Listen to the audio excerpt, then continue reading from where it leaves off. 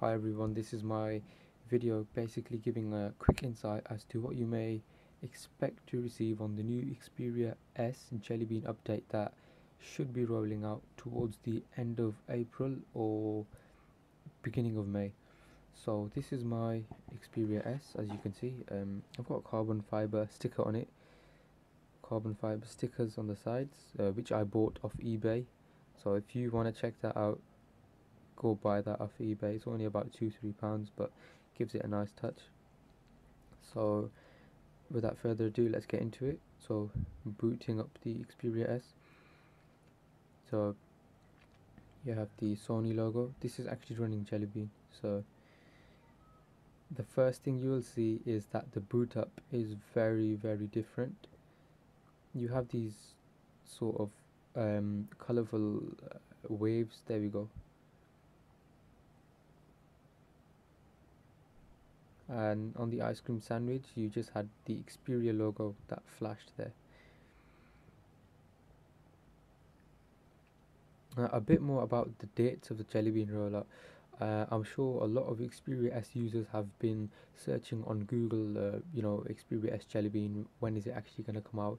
And because Sony Poland actually said it was going to come out in March, Sony Germany said it was going to come out beginning of April. So we've all just been, not lied to, but misled and misinformed. So this is what you can actually expect to receive. Alright, so the first thing that I will show you is the fact that this is indeed Jelly Bean. So let me just go to settings, about phone, there we go. So we've got Jelly Bean there. Alright, so that is Jelly Bean. Okay, so the first thing that I want to show you is the lock screen. Alright, now compared to the ice cream sandwich, which was just slide left to right in sort of iPhone style, this time you get this beautiful sort of lock screen. You swipe up and it has this sort of blind effect that you get on the Xperia Z. You've got your music player there, camera interface there. So you swipe up to unlock and you have your home screen. So the first thing that I want to talk about with the home screen is the fact that if you long press and you swipe left and right, you can actually add and remove home screens. You remove the X, add there, and you can actually designate which screen you want to be your home screen. So if you click that little house icon there, you can make this your home screen. So the widgets are very different, and if you want to add or remove widgets, you do it like this. It's very different. And another thing that I wanted to show you is that themes, if I change the theme, it gives me a different lock screen. It applies the theme. So if I unlock it now, it's a different lock screen altogether.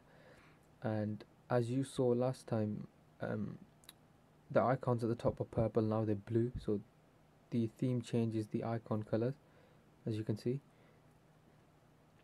Okay, and that is basically a wrap up of themes. And the next thing I want to talk about is toggles at the top. So previous Xperia S users will know on ice cream sandwich there was no toggles. Now you have settings, data, mobile Wi-Fi, Bluetooth, and to toggle sound and vibrate profiles. Let me just switch Bluetooth off there.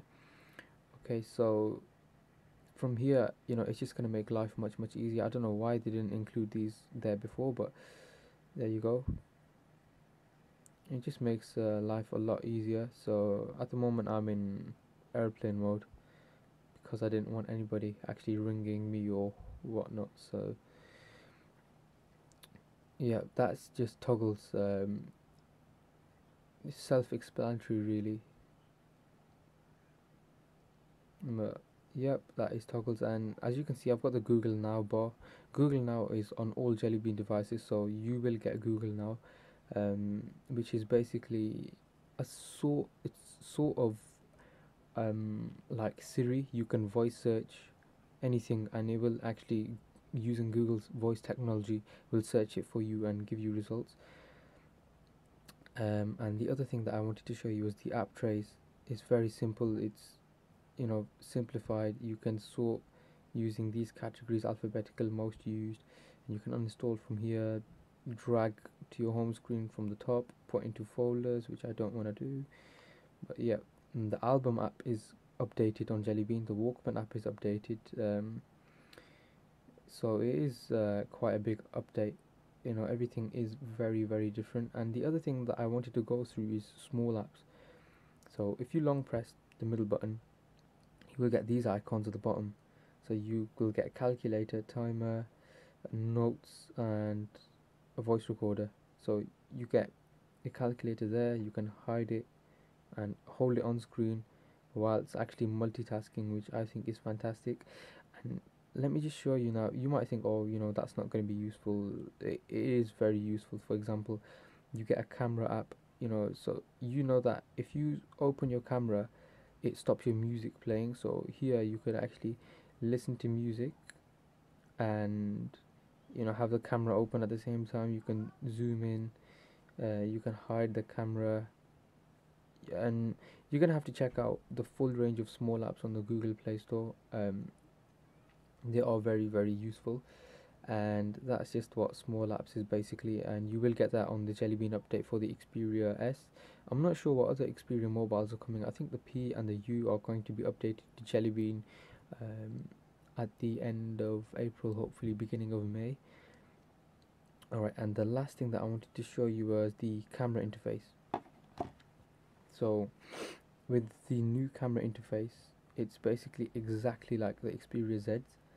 You get a superior auto mode, superior auto that basically tells you what you're looking at. So if you look at a document, it will tell you that you're looking at a document. If you're looking at a close-up, it will tell you that it's a macro shot. And you got normal mode, picture effects, scene auto, sweep, panorama, and I just wanted to show you picture mode, which I think is fantastic. You get these various effects. So you get a nostalgic, miniature, vivid, filter, fisheye, sketch, partial color, Harris shutter, and kaleidoscope. Now this is my favorite. I will show you why. You can tap the screen to change the various effects. So there you've got sketches there, which I think is absolutely fantastic. You will get that on the Jelly Bean update. So that is the camera basically.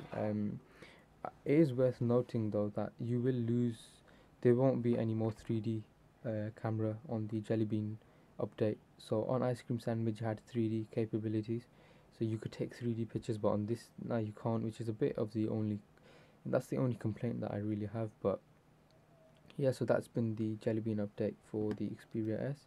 If you've got any questions, or if you want to know anything more, then please leave a comment and I will answer it for you. Anything at all, just leave a comment and I will get back to you. So that's it really. That's it, all I could go through. I saw quite a lot of videos on the internet about the Xperia S Jelly Bean, but they weren't really too helpful. So I hope this was quite helpful for you. And let me just now talk about the actual update itself. We've heard quite a few times it's gonna come in March, beginning of April, but those dates have come and gone. So just Xperia S users, just hold on, hang in there. Sony are actually doing okay with the updates. My Xperia S tablet got updated quite quickly actually. I'm using this to record the actual video now, my Xperia S tablet. Sony did update that quite quickly, so you should expect the Jelly Bean update on the beginning of May or end of April. Sony are actually going to release an official statement, so just keep out for that. It's going to be released next week on the community boards, that they actually tell you when specific models are going to be updated. So yeah, so just keep an eye out and just hang in there. Sony do a very good job of optimizing their firmware. So Ice Cream Sandwich, I'll admit it wasn't brilliant, but Jelly Bean is very smooth. I'm using Jelly Bean at the moment, and it is very, very smooth. Even this is a prototype Jelly Bean version. It's not released officially It's a prototype version, but it is very smooth. There's literally minimal no bugs, so the end product should be even better. So any questions, just please leave a comment, and I hope you like the video. Thank you and have a nice day.